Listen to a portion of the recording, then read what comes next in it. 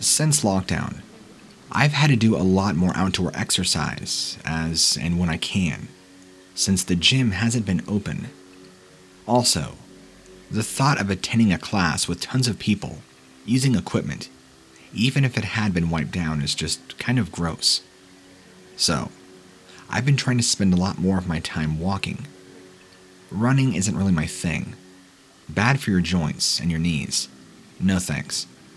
But I can walk for hours, and it's been really good on keeping the pounds off and my appetite down. Because I've been doing this for a couple of months, I'm always trying to find a slightly different route. I pop on my sneakers, earbuds go in, and off I go, out for a few couple hours. It was on one of those evenings just a couple weeks ago when I had spontaneously decided that I wanted to stay out a bit longer and head somewhere different. I try to keep on the sidewalks as much as possible, better for my ankles, and less chance of coming across any potential serial killers in the woods. But that evening, something drew me to the woods. It wasn't pitch black dark, but certainly a lot darker in the trees than it had been on the sidewalk with all the street lamps lit up. As I was power walking my way through, I had this weird feeling in my gut. It was almost like I'd been drawn. I actually started to speed up a bit more, cursing myself for going in there when it was dark and I could not see well, not even knowing where the way out was.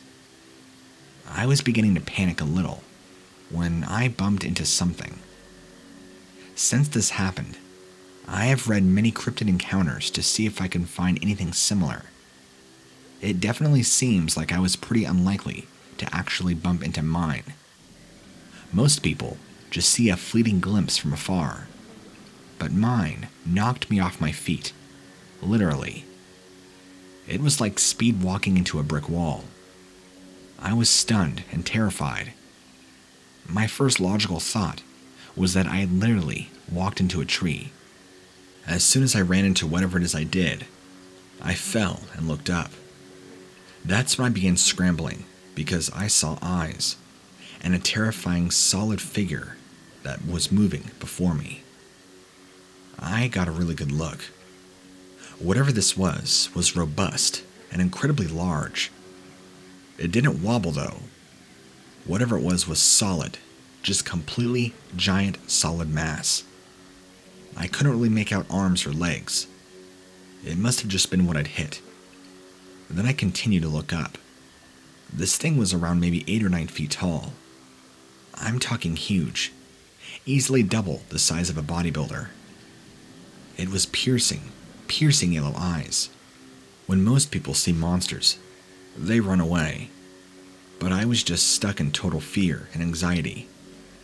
That's when this thing opened its mouth, and everything around me went into slow motion. I couldn't make out any details, but at the same time, I could.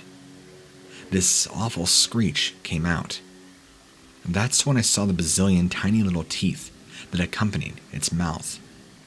It was a long, gnarly snout, and that's when it appeared to have little appendages sticking off of its mouth, like odd little tumorous growths, and it was scaly and gross looking, as if you took like a giant lizard or something, maybe a Komodo dragon, blended it with the DNA of a human and a few other random animals, and then mutated it by sticking it in toxic waste.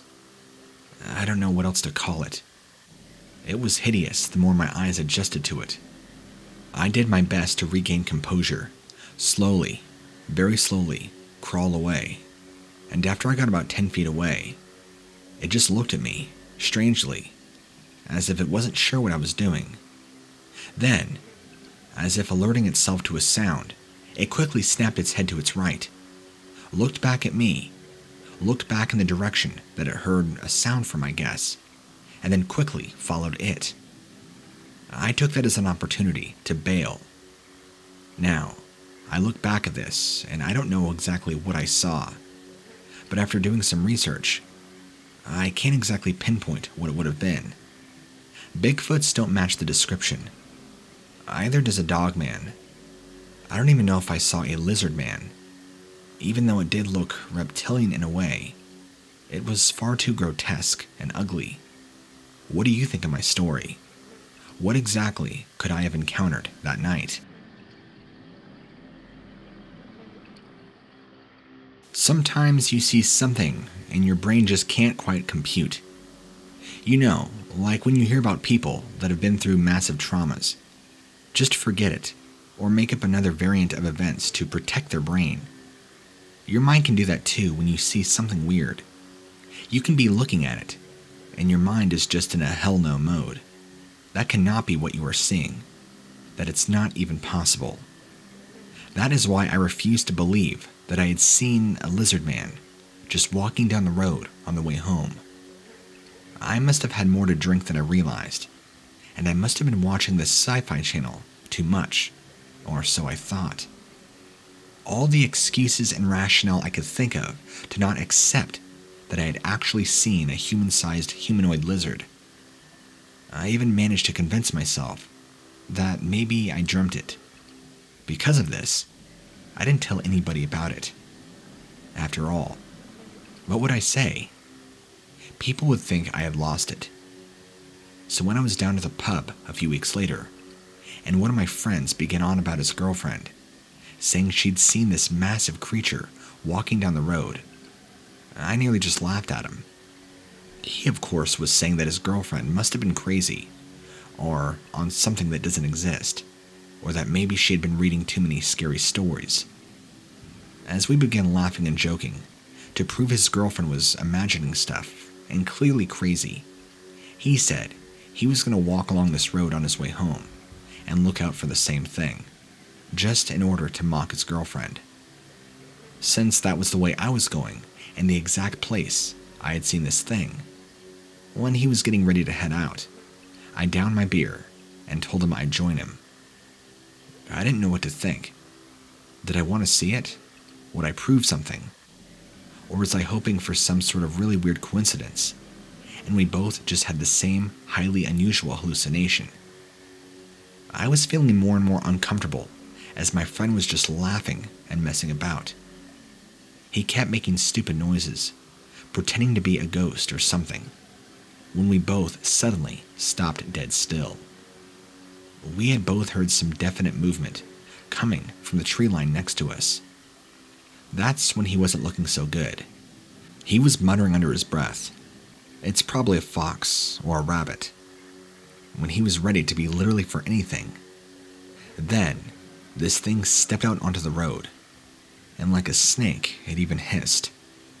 It was nearly 6 to 7 feet tall, a little bit taller than both him and I.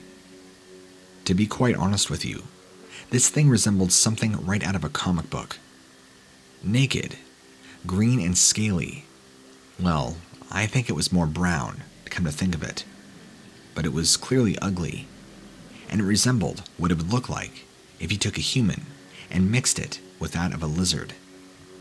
It was also terrifying. It had an elongated face, 2 sharp snake-like eyes, and large teeth protruding from its upper jaws. And with a mouth that big and wide, filled with tiny dagger-like teeth, they came a long tongue that shot out. It looked at us with such an intensity, not only shock that it was shocked we were there, but looked at us as if it was pissed that we had seen it. That was enough. We both turned and ran as fast as we could. It never did give chase. As far as I could tell, I think it just walked back where it came, but I never did look over my shoulder.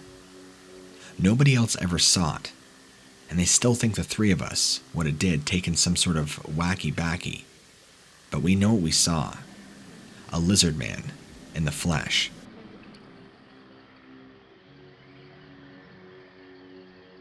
My dad is a keen fisherman and has traveled all over the country to participate in competitions. He also used to, and I stress here, used to try and find the way out of middle-of-nowhere type spots, in case he could catch something that would get him instant global recognition in the cutthroat world of fishing. But you see, he actually did come across something. Only it wasn't a fish, and it frightened him so much. He no longer goes anywhere unless it is completely out in the open and he is surrounded by the presence of others. This was somewhere out in Georgia where he had the experience. I'm not sure where exactly, as he refused to tell us the exact location, just in case we wanted to go looking for it. He had heard of some elusive fishing spot, where apparently the fish were huge, and there had even maybe been talk of undiscovered species of fish. That was more than enough to pique his interest, so off he went. He was going to be gone for 4 days. He came back after only one night, looking dead. He just walked straight into the kitchen and sat down. He wasn't really talking at first, and my mom and all of us were very worried. But then he went on to tell us that he found something that shouldn't exist. That's when my mom kept asking him about the wound in his hand, and he just said it was a mistake. It was all a mistake. Then he kind of casually just started talking out loud, almost hysterically. It was disturbing. He was telling us that he was out there fishing when a large walking alligator attacked him. When we were asking him, "What do you mean a large walking alligator?" he said it was an alligator, but it wasn't quite an alligator. He said it looked like one, but it walked on 2 legs, had bigger legs and longer, bigger arms, and nearly tried to grab him and pull him into the water. That it came after him, rushing after him in his tent. After that, we all just kind of sat quietly, not really sure what to make of his story. I love my dad, and I wanted to support him fully, but I didn't know what to think. My dad's a church-going guy. He doesn't make up stories, nor would he. And why would he cut his own trip short and come home looking like this? There's nothing for him to gain out of it. The wound on his hand, he told us, was when it grabbed him and gashed his flesh. This thing came out of nowhere, he said, what he believes was hiding in the bog, waiting for the right time to strike. He said it was larger than any gator he has ever seen, and has never seen or heard of any gators that supposedly walk on 2 legs. He kept calling it the Gator Man, but I don't really know what to think of it. We all, including my mother, just comforted him and just tried to listen and were there. After a while, he went to bed. Honestly, it's kind of disturbed me even to this day. We would always be there for my dad. I wasn't really sure what to make of it. Back when I was about 12 years old, I would hang around these other kids in the neighborhood. We were all kind of misfits. Maybe not going that extreme, but our parents all sucked, basically. So, between me and the 3 other kids, we would have to find stuff to do. Usually involved trying to sneak cigarettes, or trying to find stuff to do, like places to explore, things to stay out of trouble, while also maintaining entertainment was our utmost priority. A lot of it at the time was just us trying to fight off and ward off any boredom we would come across, which seemed constant. We would find things to do, of course, break into old abandoned houses, trying not to get into too much mischief, and of course, our favorite, hang around in old sewer drainage, which was always cool to explore, and sometimes we would find our parents' flashlights, go in there and see how far in we could go. That is until one day in the spring, where we all saw something that none of us to this day can accurately rationalize as any living thing or any living animal. Because, quite frankly, what we all saw that day shouldn't exist. Plain and simple. But I bet you've heard that line a bazillion times from all the episodes you have on your channel. So, let me cut to it. This day, I was hanging out with these same 3 kids. I still keep in contact with all 3 of them, as we have become close since our childhood. For the story, we'll call them Brian, who is 13, Dawn, who is 14, and Patrick, who is 12. Same age as me. I think a couple or a few months older, but that's irrelevant. So, because we were all roughly around the same age, we held roughly the same interests, and none of us really had video games or much to do. This was like 1992, so we had to do our best to find things to do. But there was always this one old area past the neighborhood that was a huge, large storm drain, or sewage drain. I don't know if I would accurately say sewage, because it never smelt like sewage. I think it was just more a giant concrete runoff, tunnel, that you can climb into. We went into it often because it didn't appear to be in use. The tunnel was never wet, and there was debris, like garbage just from the wind, leaves, things like that. But other than that, there was nothing else in there, or so we thought at the time. No animals, no raccoons, nothing. So, we would make it a thing to see how far we can climb into there, nearly weekly. Sometimes we'd get quite a few minutes in there, and we never did for whatever reason looking back, before we had this encounter, fully explored it. Once you go so far in the drain, or the tunnel, it branches off to several different areas. Maybe it's because in our adolescent minds we got too spooked to travel further. And after having encountered what we did that day, I guess I can't blame us. We must have instinctively knew. So the day comes and we do our normal routine.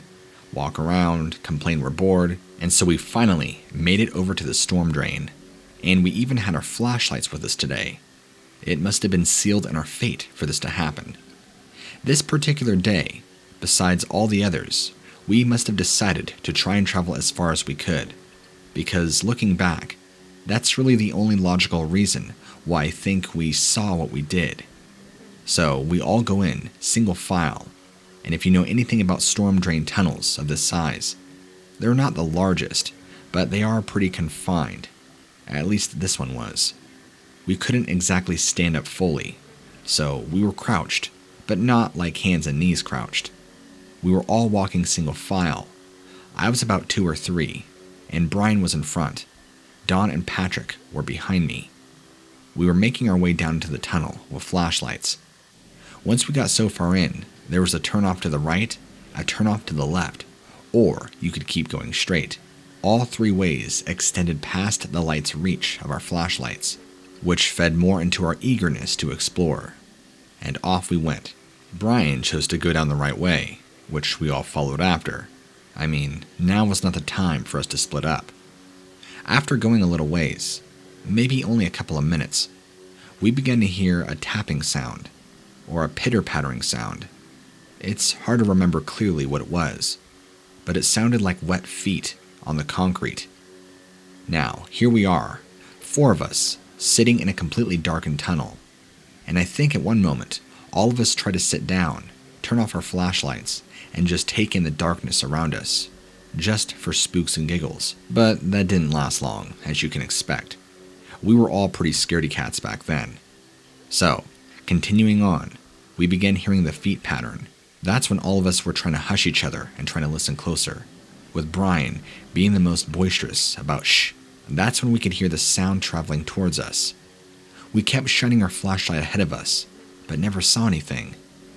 Brian, I still don't know to this day how he managed to summon up enough courage and bravery, but he told us all to stay put, and walked off about 30 more feet in front of us, when we could see from his light, this figure emerged from the darkness, facing us, walking towards us, and we all screamed and lost it in unison. The thing we saw in that storm drain defies nature and rational explanation.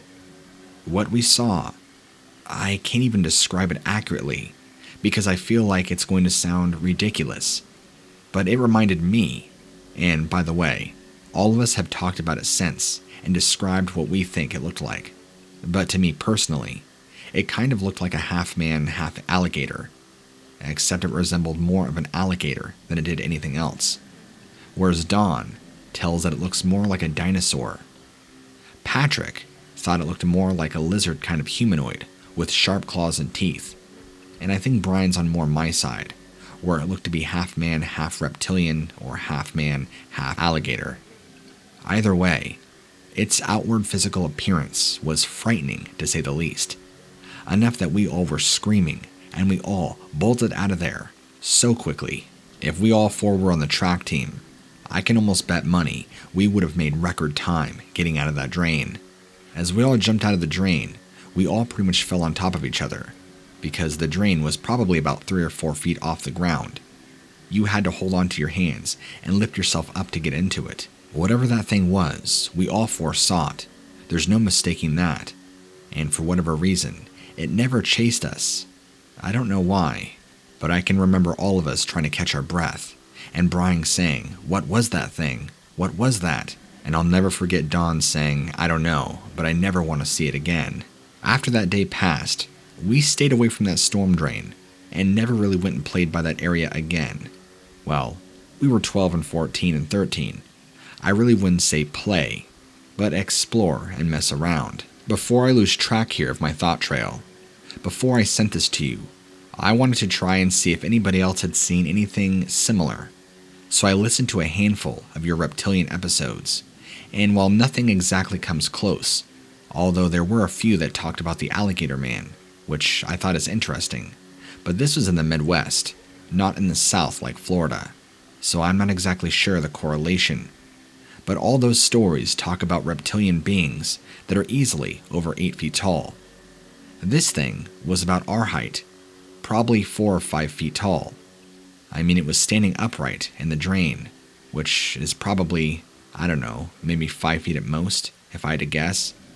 When I mentioned that we had to crouch, it was slight, not full crouching. And this thing, as hideous as it was, wasn't making an effort to charge after us or rush.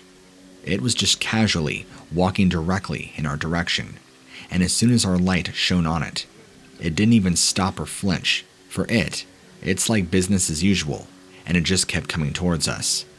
That's when we all fled, and we took our lights off of it. But when we first heard the sound, whatever it was, that thing is what I assume it was coming towards us from the drain.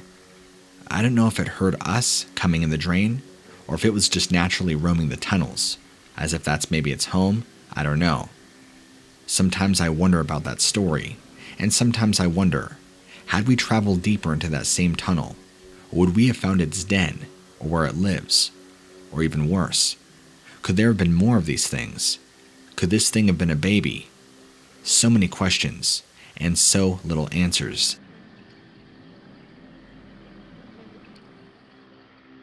Back in the early 2000s, I used to be a waitress at a very small, little dinky, hole-in-the-wall restaurant outside a small town in Iowa. For the sake of the restaurant, I'm not going to name it, but I'll say this. They're famous for something. And if you know what I'm talking about, well, you could probably guess it. I was working late one night shift actually, and my shift ended at about midnight.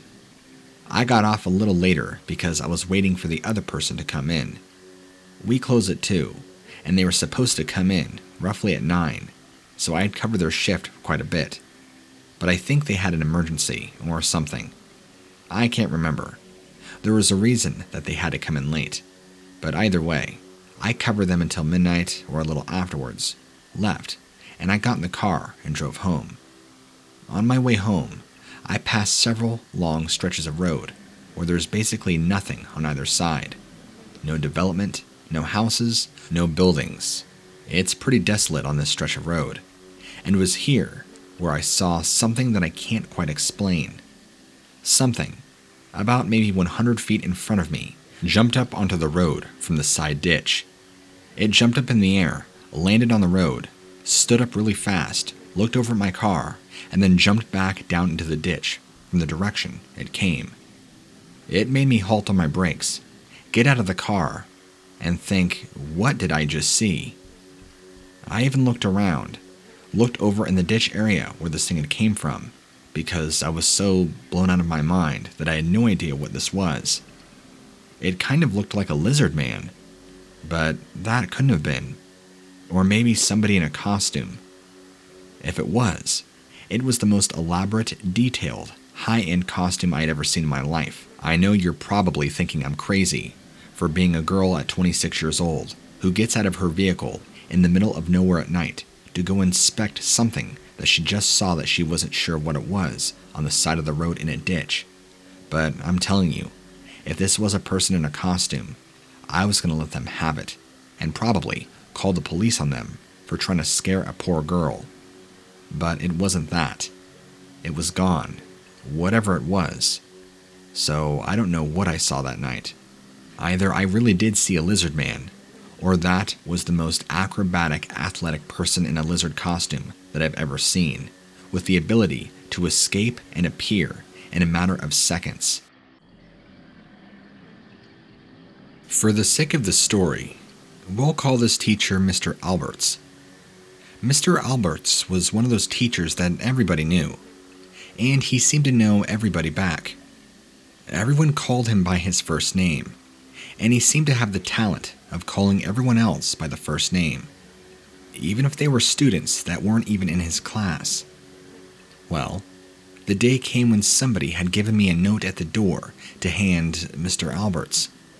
They were in a hurry, and they told me to give it to him, since they figured I knew him like everybody else does. So, when I went to find his classroom, it occurred to me that I didn't even know what he taught.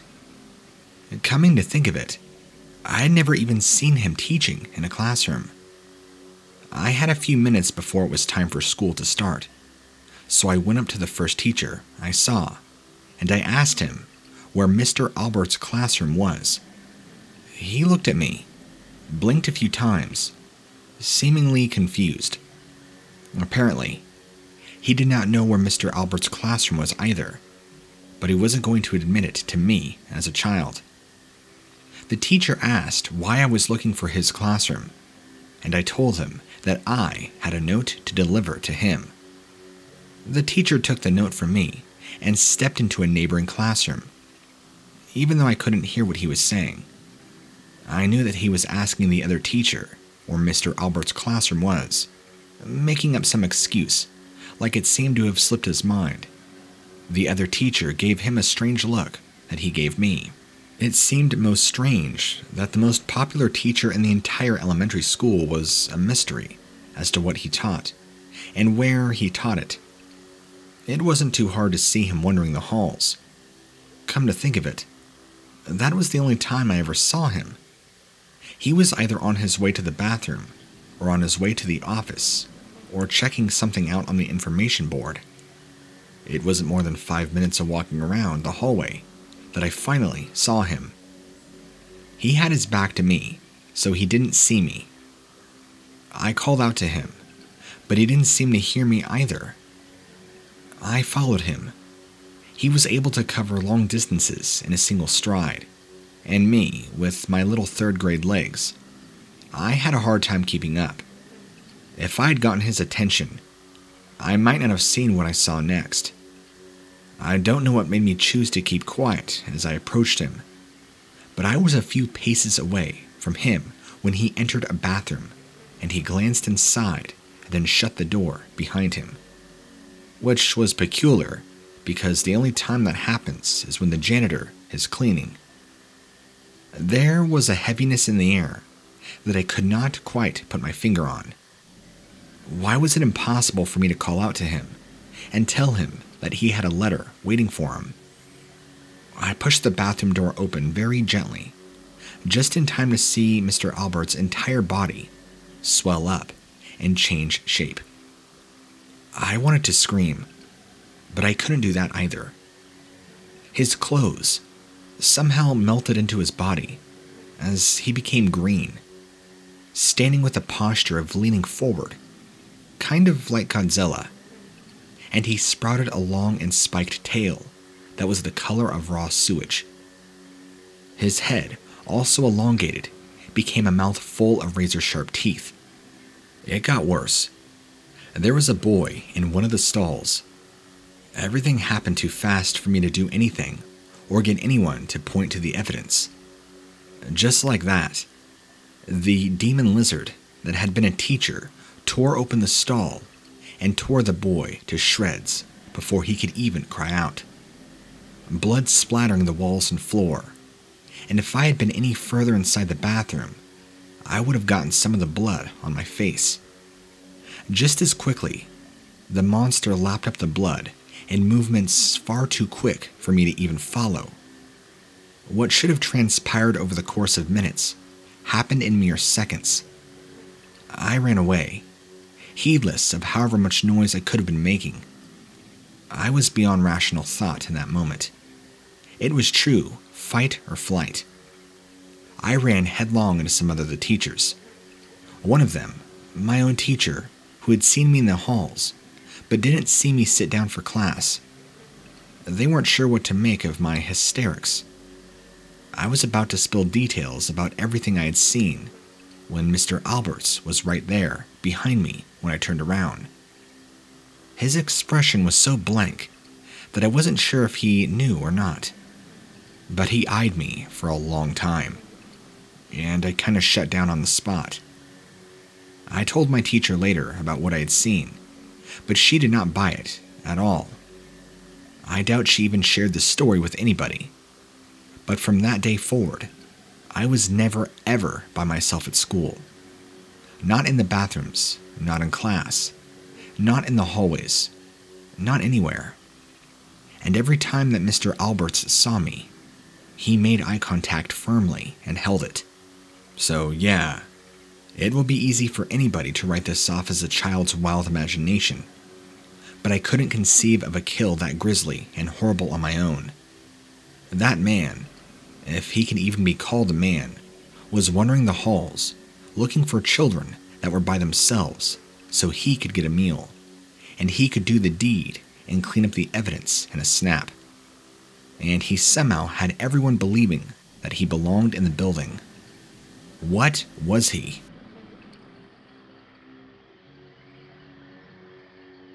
I worked for an advertising agency based in a very small town.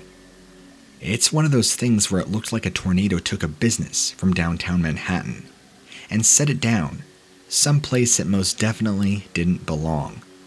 But we got the business. We brought in professional traffic from outside of town, which helped other local businesses, including the ones we advertised for. I hired on as an intern, and eventually got lumped in as a full-fledged copywriter. Our boss was a very strict, and yet somehow very likable, personable older man. We'll call him Max, for the sake of this tale. Max wasn't one for small talk, and just about everything he said was straight to the point, nothing to add, which is the very nature of good advertising. But it was strange to see it in a man's everyday speech. Still, people seemed to like Max, and there was nothing about him that I personally had a problem with. Sort of. His eyes, though, they never seemed to focus. He always had that 1,000-yard stare that you associate with war veterans. But he had nothing in his office that would ever suggest that he served. His office didn't really have much of anything, really. It was probably after 3 years that I began to notice something. Close to winter, late autumn, when the cornfield behind the office building was very tall, I would notice something odd out in the middle of the field. At first, I thought it was a wildfire, but it never spread. I could tell that it was more like a campfire, very controlled and never getting out of hand. I wondered why anybody would have a campfire out in the middle of a cornfield. When the field was harvested, the fires stopped. But every single year, when the fields became tall, there were those fires, and they were in the same spot each and every time. I was about to bring this up in casual conversation when one evening, I noticed Max standing out back at the edge of the cornfield. I had assumed he was there having a smoke, but his hands never went to his mouth. He stood, staring at the field. I watched intently as he slowly walked into the field, swallowed up by the stalks that appeared to tower over him. Sure enough, a fire lit in the distance, in the remote heart of the field. After that, I noticed that the fires always came after Max went into the field. So whatever was up, he was in on it. I usually make very safe decisions, never wanting to risk making a bad career move. But my curiosity could not be contained. I simply had to know what a middle-aged advertising executive could possibly up to at a fire in the butt crack of nowhere in a cornfield. I wondered if it was an exclusive little club for him and his closest colleagues. But he was the only one I ever saw leave the building for the field. Yeah, I couldn't take it. I brought my terrestrial telescope from home to work, and I waited. The harvest would be coming soon, so I would have only a few more chances to see what was truly happening in that field. The stalks blocked all but the hint of movement, intense movement, just over the tops of the stalks and leaves. There was no avoiding it. I would have to follow him into the field. I thought that I wasn't going to get the chance, but I did. You have no idea how hard it is to move quietly through a fully matured cornfield. It was more of a case of not being as noisy as Max, though he seemed to glide noiselessly through the stalks. But as he did, he also seemed to be changing before my very eyes. But I couldn't get more than a half a second of a visual on him. I didn't see the circular clearing until I had one thin row between it and me. Max stepped into the clearing with several other figures, and my blood ran cold. Max had transformed into something with a head as round as a bowling ball, but comprised mostly of a mouth with teeth like fine needles and small, glistening, coppery eyes. He honestly looked like a dinosaur, trying to be a human, complete with clawed and scaly fingers and a long, whipping tail. He picked up something like a ceremonial headdress, as did his other scaly companions, and they initiated a frenzied, frantic dance around a central fire. One of them broke away from the tornado of movement to pick up a book that looked like a gigantic, rotting dictionary. The movements of the others sped up, if anything, when the other creature began to read aloud. As his intonations became more fevered, so did the dancers. I lost track of which one was Max, since they all looked alike, except for maybe the colors of the iridescence of their scales. Something about the words made me feel lightheaded. It was a most strange experience. My body was reacting to the sound of speech when my mind was not. Other shapes were now appearing in the air around these lizard men. They were smoky and hazy, but becoming more solid. My instincts told me that I had to get out of there. I was so lightheaded that I felt like I was going to float away. I probably wasn't as careful as I should have been about making noise as I left the field, but I didn't care at the time. I got away, but the strange feeling persisted for a very long time. When I came into work the next day, I was called into Max's office, and he dismissed me from my job, citing lackluster quality of work, and even worse, work ethic. I won't lie, it kind of hurt, even though I knew the real reason why I was being shown to the door. I'm out of a job and out of an explanation as to what exactly I witnessed. Were those other lizard creatures posing as important, high-level people in other places? I've only heard about reptilian shapeshifters on the internet. I never in my life could have imagined them being real as the air that you and I breathe.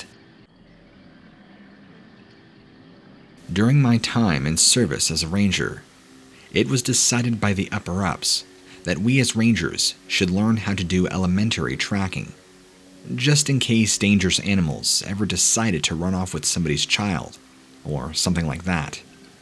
I didn't quite know. Either way, all of us were going to be trained to identify tracks and to follow trails made by both animals and people. Either it was a lot harder than they let on at first, or I just did not have the mind for it. I probably didn't possess the eyes for it either, seeing how my glasses are thick. All the other rangers got their certification pretty quickly, but I was lagging behind unfortunately. I don't think that it helped that my progress to any part of that job could be negatively impacted if I didn't pass. And who certifies people for their ability to track animals and people anyway? The entire thing sounded like an excuse to thin out staff. And in hindsight, I believe it was. I got desperate to the point that I was practicing in my own free time. I even tried tracking pets at home through the yard, and when I was on break at work. It was one of those practice friends that I found something was very unusual. Most of the wildlife in the park had footprints of a fairly uniform size. I mean, nothing got above a certain size that wouldn't stand out. The largest being the hooves of a deer. Nothing bigger in our park. But I did find something bigger. I just couldn't place what it was. It then occurred to me at the time that they were big enough to be at least be the prints of a large reptile, say like a crocodile or alligator. But that was impossible. We're up in the north. There's no such kind of reptile that large in this area. There are also no marshes or swamps anywhere remotely close in the area, nor could they survive in our frigid temperatures, or through the winter.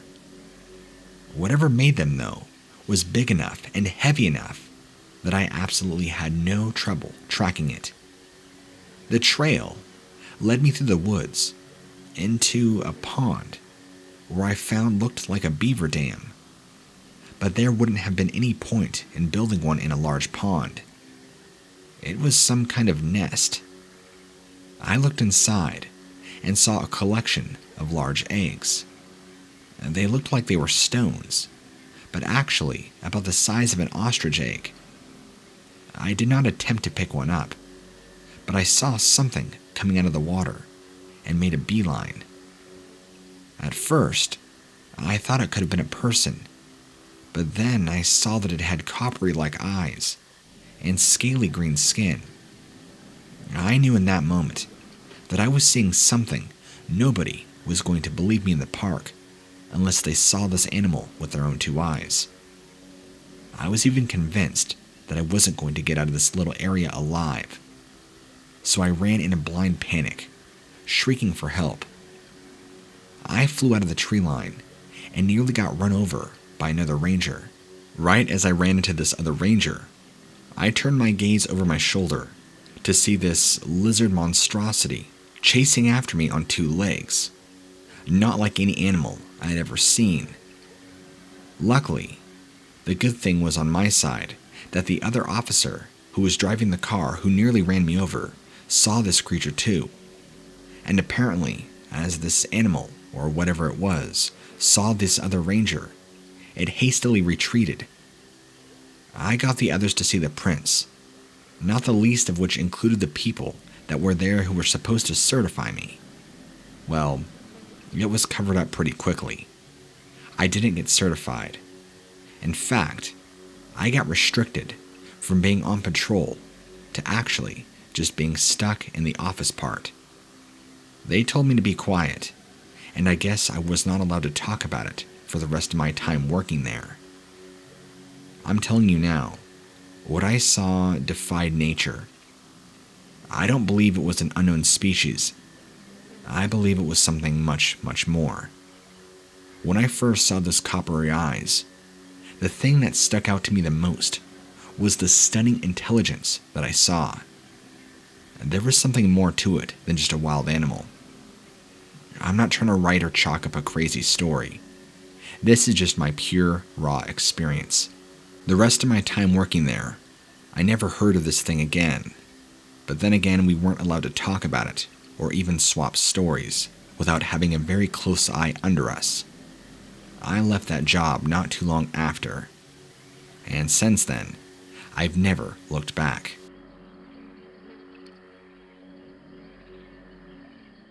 A while back, I was working as a journalist for an independent newspaper that I won't name, because I don't want my name to be tied to that newspaper, and for them to receive any flack, or for them to come back at me for defamation. Just want to cover my bases. But I will say, We prided ourselves on being completely free of any and all political bias, something that seems impossible for many. But we didn't lean left, and we certainly didn't lean right. We just tried to report neutral facts. But something happened. That's how we reported, no matter who it may look bad or who it embarrassed, or who it may look good. We really tried to stick to the no agenda and just facts. We did this by hiring an extremely mixed team of people, leaning on all political sides. While it did cause a lot of discourse, that's not exactly the reason I'm writing this. We had more than one prominent figure try to buy us since we were good at what we did, but we refused to be bought, at least at the price tag that was offered. We had no desire to become anything like the other outlets. You can probably imagine my surprise when I should try and work one day to find out that we had been bought out. The initial news of such thing made me mad, but when I found out who bought us, I was near ballistic. It was another well-known person who was notorious for being very corrupt in business and even in his personal life. Again, if I mention his name, you would probably know him, as he has been in the American press, but for the sake of this, I'll keep his name out of it. Well, the situation gets kind of strange. I really felt like I lost my temper. So I'd gone up, talked to my boss, who, by the way, I will remind you that I had a strong, good personal relationship with.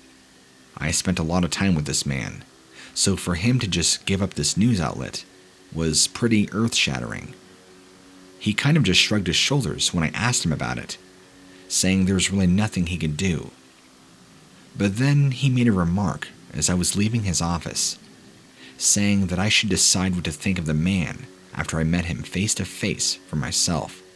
I thought more about it, but wasn't exactly sure what he meant. I felt incredibly suspicious. Look, let me just say I've always been a very factual individual, never giving the slightest acknowledgement to ridiculous notions such as lizard people or anything up the conspiracy alley. But unfortunately, I truly believe now, after meeting this man myself, that the whole term reptilian is a real thing. When he stopped by, we all had a huge meeting with him, and when I got to talk to him personally, shake his hand as much as I didn't want to, I saw what I believe his eyes changed. His second eyelid. It was almost like this reptilian-like membrane. It freaked me out, left me gasping. It was just for a brief moment, but I cannot deny what I saw.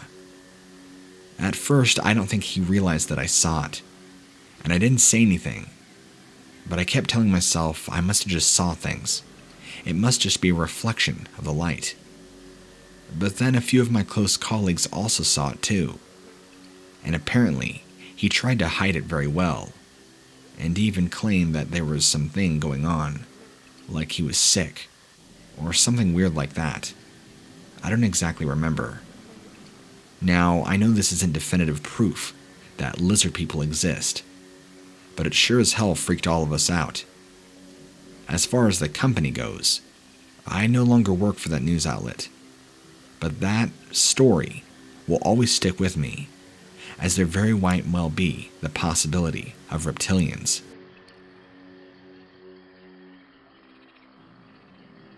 After scouring the internet and doing as much research as I could, I have not really found a quote-unquote sanctuary to where I could safely and securely tell my story without at least facing ridicule. I feel like with you, even if you don't believe me, I don't have to worry about that backlash of being called crazy and potentially damaging any reputation I ever did have. Not that I'm necessarily an important person. Let me explain. 2 summers ago, I was driving along a highway with my brother. I'm not even safe to say exactly what town we were by, but I was on a long highway right outside of Mississippi. Now, the area where we're going through was kind of boggy, There is a lot of thick greenery on both sides, and a thick bog that runs along the right side of the highway. You know how it is down here in the south. I'm not native to this area. In fact, I grew up north, but moved down here much later in life. That's besides the point. We were driving. There was no other car on the road that I saw in my field of vision. It was roughly around 9:30 p.m. at night, if I'm remembering and recalling correctly. Again, no other cars on the road, my headlights being the only thing giving light to the road. I think that night, there were either no stars out, or there was overcast and cloud coverage, because I remember the sky being very dark. That's when both my brother and I, who at the time were lost in deep conversation about trivial things, saw something emerging from the right side of the road, right where the bog was. What we saw rise up run onto the road, and then ran straight to the direction of our oncoming vehicle, was what we can both only describe, which I know this might sound shocking and a little bit not really believable, but a lizard man through and through. It was down to the T, looked like an upright, scaly, walking dinosaur on two legs. I'm talking thick scales, elongated head with huge teeth protruding out of both its lower and upper jaws, large black claws. It appeared to have the figure of a human, 2 arms, a chest, legs, a very, very long tail, and huge, huge claws, with an even bigger head that kind of did look disproportionate to the size of its body. But that's besides the point. My brother and I screamed, nearly turning the car all the way to the left, going towards the opposite lane, almost running off the road. Why this thing charged at our vehicle, I'm not sure, but we almost drove off into a ditch, quickly regaining composure on the road, and hauling up to about 90 or 100 miles an hour to try and get back where we were going. We were scared. We have never seen anything like that in our lives, and we've both been alive enough to see a lot of the world. The entire ride, my brother and I kept asking each other, "What was that thing? Did you see it?" I saw it too. We would keep checking the rearview mirror, making sure this thing wasn't charging our vehicle or trying to run after us. It never did. As soon as it emerged onto the road, it turned in our direction, and without the slightest of hesitation, immediately began charging at our vehicle at breakneck speeds. The second it probably got within feet of our vehicle, I had already begun to swerve out of the way, and I never saw it after that. So I don't know if this thing pursued our vehicle actively or ran back into the bog. Either way, it's something that will stay with me, and the sight of this thing will never leave my mind. It was hideous and terrifying,